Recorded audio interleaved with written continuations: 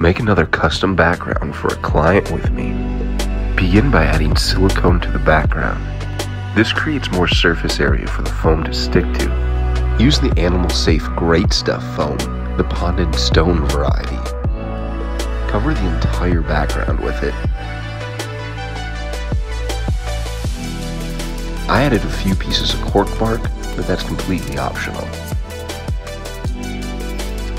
The random patterns create crevices for plants to climb.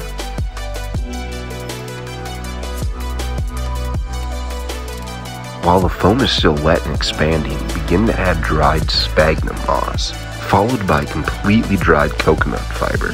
If it's not dry, it will not stick. Gently tap it down and let it dry overnight. When it's fully cured in the morning, lift it up and tap off the excess. Here's how it looks, and now it's ready to plant.